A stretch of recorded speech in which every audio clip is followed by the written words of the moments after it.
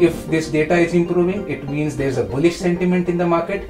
If this long-short ratio falls, it means the sentiment is weakening. Hi, I'm Akshay Bhagwat from Derivatives Research. Today's short video is about how to interpret the FII derivative statistics. The FII derivative statistics is a daily report which we send before the market opening. Now here we are only concentrating on one section of the participant in the market, which is the FII. We consider FII money as hot money, and this is the money which can change the direction of the market for short term. So we keep a special watch on the numbers here, which is the long-short ratio. The long-short ratio basically defines how the positions are from the FII desk in the index, futures and options segment. So if you look at the long-short ratio, that would give you an idea as to how the positioning is at a given point of time in the index, both Nifty and Bank Nifty from the FII desk. So as a day trader, all you need to keep a tab on is whether this ratio is improving or whether this ratio is falling. If this ratio is improving, it means that the sentiment in the market is bullish. If the ratio is falling, it means the sentiment is weakening. These points are especially important when the long-short ratio dips below 18% or moves above 80%.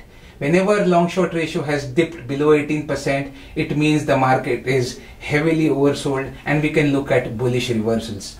Conversely, whenever the market has moved above 80%, it means the market is heavily overbought and one can look for bearish reversals. Now, the most important part of this piece of data is that today the NSE is giving up the breakup of how the data is positioned by the FIIs both in Nifty and the Bank Nifty. This piece is very valuable for us because we know that out of the total positions of long or short, how much percentage of the trades are committed by the FIIs in either Nifty or Bank Nifty. To further simplify your activity, what we have done is we have added another column here where we clearly state that on a day-to-day comparative basis whether the FIIs have positioned bullish trades or bearish trades. So one can accordingly decide before that whether one wants to go long in the Nifty or in the Bank Nifty, depending on how the trades have been positioned on the prior day by the FIIs.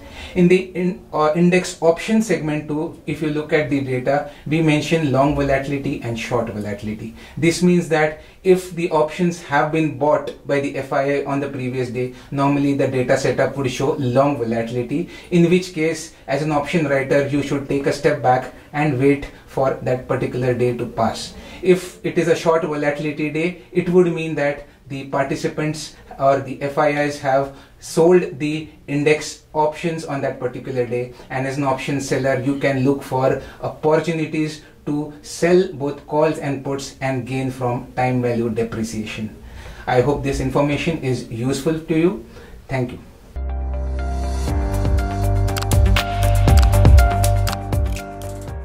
Investments in securities markets are subject to market risk. Read all the related documents carefully before investing.